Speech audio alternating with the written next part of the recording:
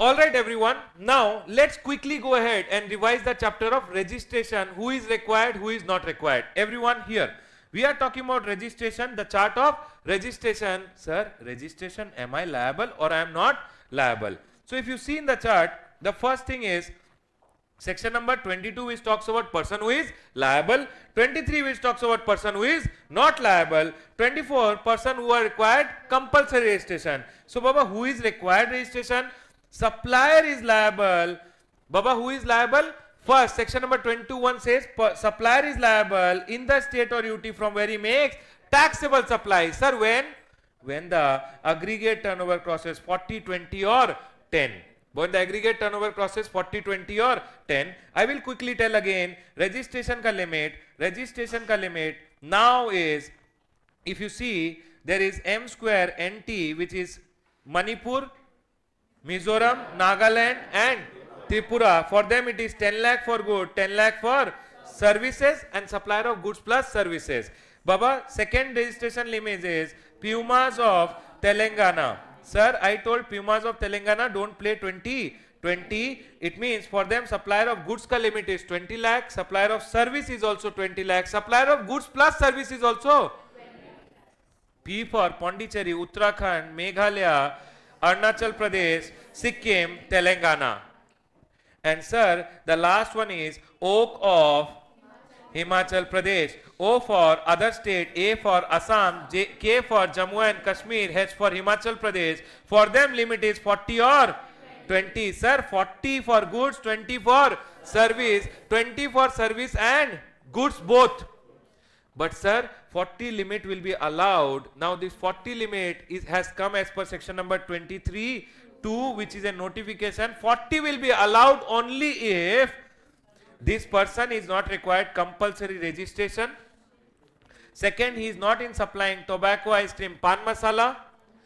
And third is, he is not a bakra who is telling, I want to take voluntary. If you want to take voluntary registration, no one can help you. You take and 10 lakh also. Are we clear everyone? In this three scenario, you will, if by chance you are falling in any one of this scenario, your limit will not be 40 and 20. Then you will come back to, then your limit will be dropped to 20 and 20. Are we clear? Basically, if supposingly from Assam you are supplying tobacco, then your 40 lakh limit will become 20. Otherwise, this is the limit. Right everyone? Now if I go back, it says, second one is, old registered person. If you are registered under the earlier law, now with the coming of GST, please take registration under GST from the appointment date. You become liable from the appointment date. Third one is transferee or successor. Baba, whoever has, whenever there is a transfer of business, the successor is liable from the date of transfer or succession. Now if there is a case of amalgamation or demerger, in that scenario, the new company, the amalgamated company is liable from which day?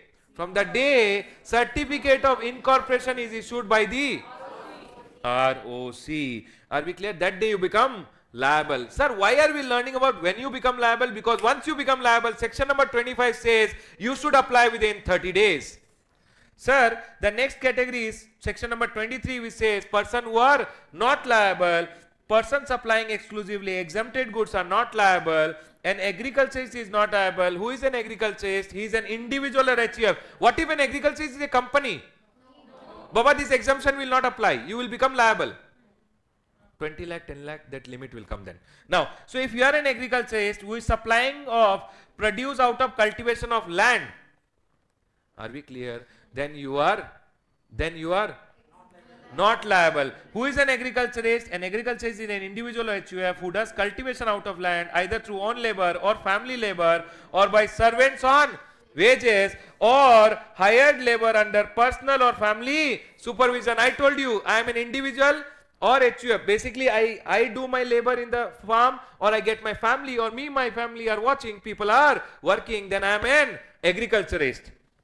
Section number 23(2) just went ahead and told what is the notified category of people who are being exempted. Section number 23(2 mein government has the power to notify people. Basically those people will be exempted from registration. Actually 23 mein the last one which is there, person who are engaged in supplying of goods up to 40 lakh This we have already read with section number 22. Correct everyone? Yes or no? Basically supplier of tobacco, ice cream, pan masala, voluntary registration. Correct everyone? This I have already explained. Now if you see over here, who are required compulsory registration? Baba, compulsory registration is required by person making taxable supply. Baba, supplier of services was exempted and person supplying handicraft goods was exempted. So I have written it in red. Where is it exempted? Baba, these are the people who are exempted under section number 23(2). Are we clear? The next was a CTP making taxable supply is also required compulsory registration. Then I told you CTP supplying handicraft goods and craftsman goods exempted under 23(2). Then there was person who is supplying, who is paying, need to pay tax under reverse charge. If there is one person who is supplying me service, if I am liable to pay under RCM, I will require compulsory registration. That person not required, exempted. That exemption is told under 23(2). See over here. Person making taxable supply on which tax is under RCM. Person required to pay tax under 9(5). You remember aggregators, housekeeping, accommodation and transportation services may. NRTP if he is making taxable supplies in India, then also is required compulsory. What do you mean by compulsory registration? You are required registration even if you do 1 rupee ka supply also. Next, TDS deductor. Baba, I have not discussed TDS deductor today. I will discuss it tomorrow. TDS deductor is also required compulsory registration. Next is person making taxable supply on behalf of other taxable person. You remember principal supplying to me. I am making supply on behalf of the principal. I am raising my invoice. In that case, I have to take compulsory registration because I am supplying on behalf of another taxable person. Right? So agent is required to take. Basically, we are talking about agent.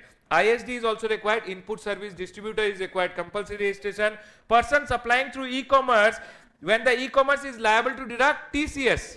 If e-commerce will deduct TCS, then Baba, e-commerce is required to take registration as TCS collector and you are required to take registration as, because you are supplying through e-commerce. However, if you are person who is supplying services through e-commerce, in that scenario, you are not required to take compulsory registration because ECO will not deduct TCS. See over here, person who are supplying through ECO liable to deduct TCS. But then there was an exemption, right everyone? Basically all these are from where? All these are from section number 23(2). Person making supply of service through e-commerce is exempted up to 20 lakh or 10 lakh. Baba, person making supply of service under 9(5). Baba, e-commerce operator is liable, so they are never liable. Next, TCS collector, e-commerce operator who will deduct TCS is liable for compulsory registration. If OIDR is supplying, overseas OIDR is supplying services to a person other than registered person, means to unregistered person, that OIDR has to compulsorily take registration in India, and as was such other person as may be notified by government on recommendation of council. I told you a shortcut over here. C for casual taxable person, R means person who has to pay tax under reverse charge, E for person supplying through e-commerce, A for agent, A for aggregator, T for TDS collector, T for TCS collector, I for ISD, I for interstate supplier, O for OIDR, N for NRTP, S for such other person as may be notified by government on recommendation of council. I hope you guys remember. Have a great evening everyone. I'll see you guys tomorrow morning. Bye. What is sad bye? Bye. People watching, bye.